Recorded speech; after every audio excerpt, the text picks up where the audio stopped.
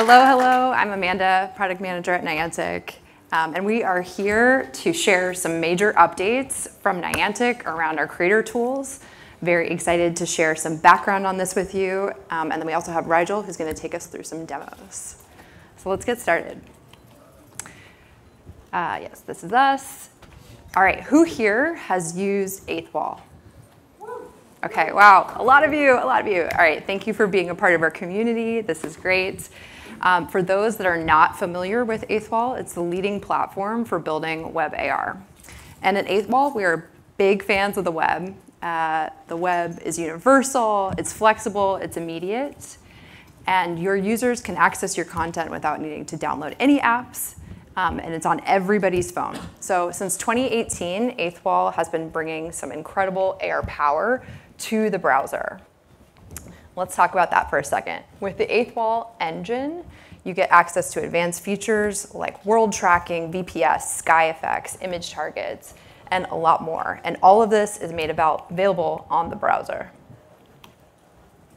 And 8th Wall's engine also lets you develop XR cross-platform experiences, including on headsets like the HoloLens, MetaQuest, and now Apple Vision Pro.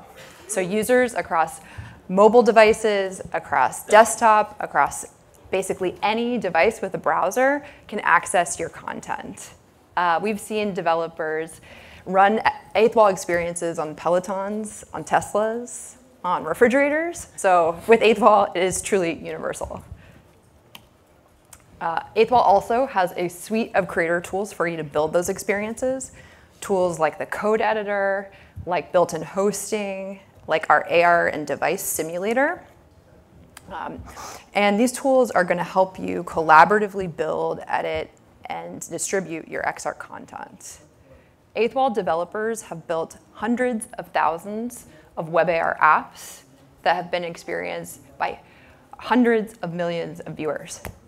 And then we've been working closely with this global creator community, and we've been listening to your feedback on what you want to build, and feedback on the problems that you run into in your creation. And let's talk a little bit about some of the key feedback we've heard. We've heard feedback from developers coming from a gaming background, finding it challenging to translate their ideas into 2D web frameworks.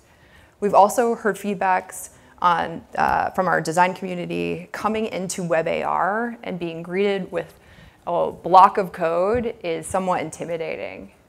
Feedback also from users of 3D tools that are finding some of the XR features are limited to just building face effects or simple world filters. We hear your issues, and at 8th Wall, we are committed to solving them. We also want to bring the web forward, and we think the web is going to be the best platform for the next generation of immersive content, but we hear you in that we need new or better tooling in order to get there. And that leads us to what I'm very excited to share with you today. We have just launched Niantic Studio. Just as of this morning. So this is a new tool available on 8thwall.com. It's in now public beta, and we've been envisioning and building Niantic Studio, which is a major evolution of the 8th Wall platform. So let me introduce you to Studio. So our mission, Studio's mission, is to empower creators, you, to build the next generation of immersive content right in the browser.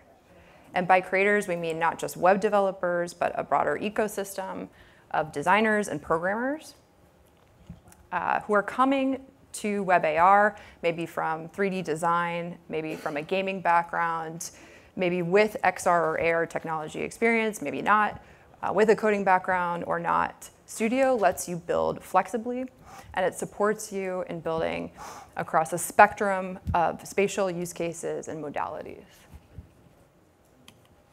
And our approach to Studio was to take our universal web platform and combine that with a new visual editor and an all-new game engine. And we're aware of the web platform, but let me take you through some of these two key new players here. So first we have our visual editor. you can now build in 3D with instant feedback. So no longer are you coming to 8th Wall and greeted by that wall of code. And you can do things like drag and drop assets. You can visually configure your scene, add different elements, update textures, update materials. Or if you prefer to work in code, you of course can do that. And now you have a 3D viewport to see your changes reflected back immediately. Another key feature that you're seeing here, which Rigel is also going to demonstrate, is live simultaneous editing and playback. This is a really unique aspect of Studio that's designed to accelerate your developer flow. All right, we're also bringing a web game engine to the table with Studio. So 8th Wall has been known for its XR engine, and developers have been using that engine along increasingly with different game systems and interaction systems to build more interactive and immersive content. We see a gap in the tooling for tools that really bring XR interaction systems and gaming systems together well. And that was our approach to the design of the new 8th Wall engine, to let you build more personalized, more interactive, more responsive content that provides more entertainment, more value to the end user. Okay, I talked about some of these features, but there is a lot more that's baked into the tooling. And this is really just the start. We have a ton of new features in the pipeline around gaming, around 3D design, around XR. And we absolutely want your feedback. We want to hear what's working, what's not working in Studio, what you want to be able to build. And then we want to help you build the next generation of XR content together. OK, so I've introduced Studio, talked about it, but I'm sure you want to see it in action. So I'm going to pass it now to Rigel, who's going to take us through getting started with Studio.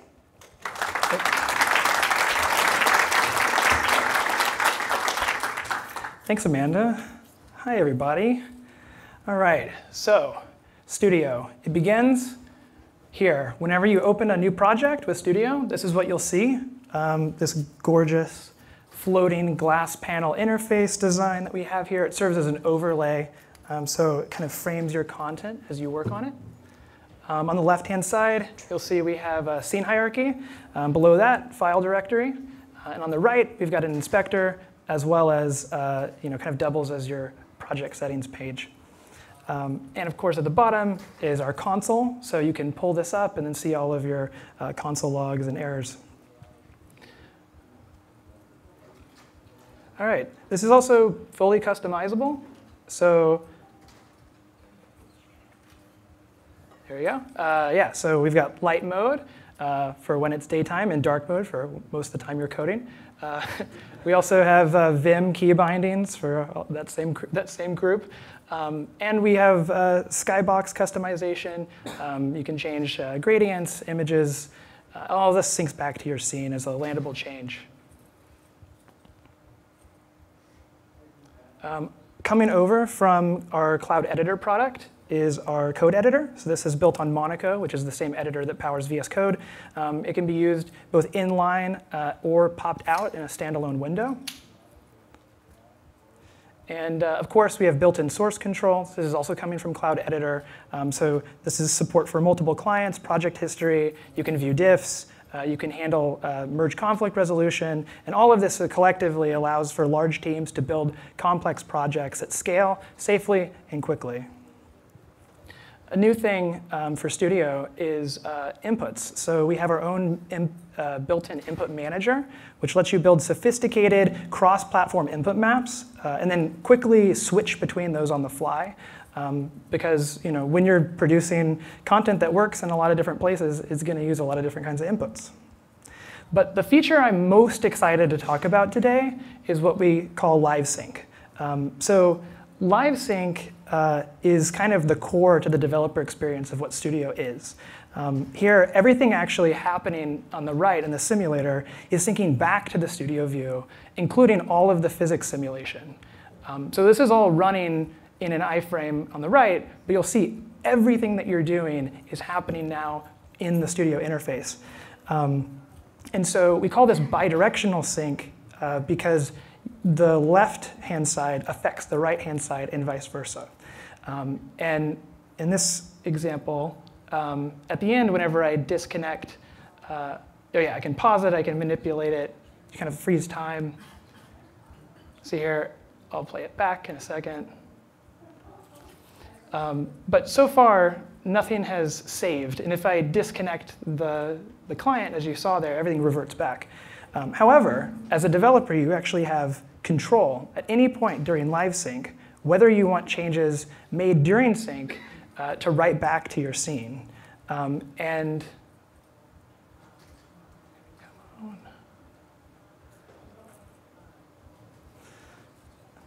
so here, if I toggle this Save Edits button, all of the edits that I make during playback will write back as landable changes to my project. And you can toggle this on or off at any point during playback, depending on like what changes you want to save or discard.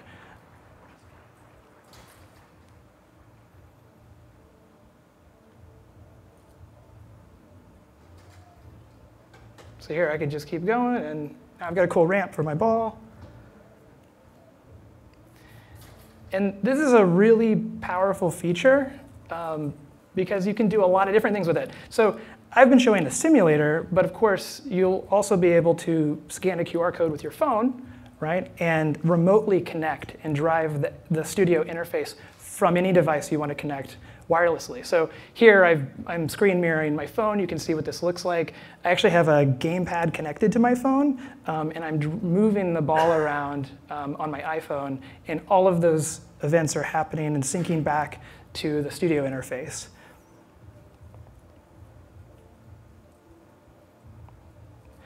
And of course, it's not just phones, right? Like Amanda mentioned, any browser that can have access to a link from Studio can drive the Studio action. So yeah, HMDs are a big category, but then also, yeah, smart refrigerators. Whatever you want to put in here, we can sync it.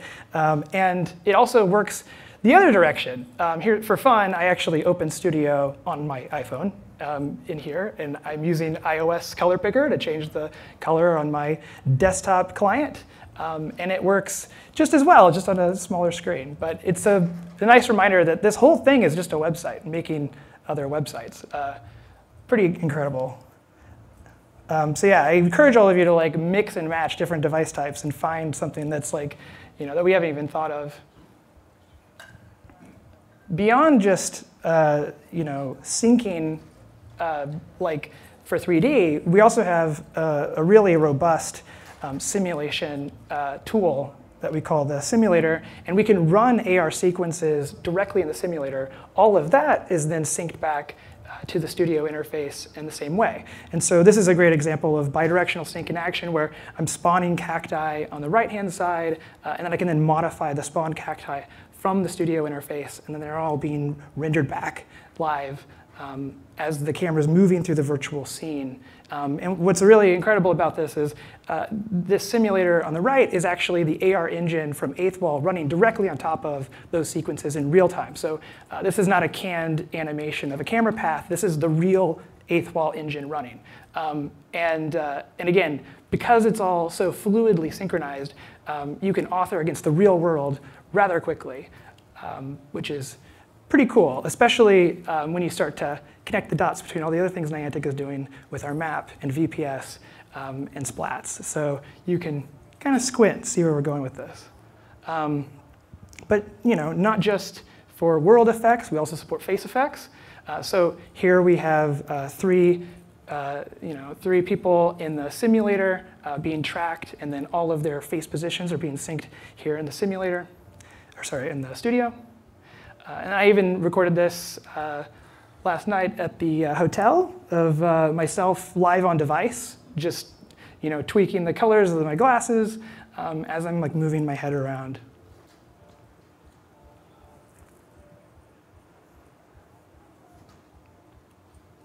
Okay, but to help you get started with Studio, we have several starter projects you can clone today. So in addition to all the projects I just showed you, the ball with the physics, we also have these amazing sample games from our friends at Mousepack, who've done a tremendous job helping us out. Oh, I wish you could see Botanical Blaster, but maybe you'll just have to go to the website and clone it for yourself. Yeah, this has been just an incredible experience getting the opportunity to design this product and continue to work with all of you incredible creative developers to see how far you can push this. Let's see. OK. But we do have one more thing. So in the 6 years that I've been designing eighth wall products, we've got two major criticisms that kind of stand above all the other ones, right? The first one is, what, no visual editor? OK, so we did that. But the second one is, I'm sure you're all familiar with, is you're too expensive, which we hear a lot. It's like, you Google eighth wall, you see the Reddit, people say this a lot. Which is why I'm so excited to announce that everything you just saw today is free.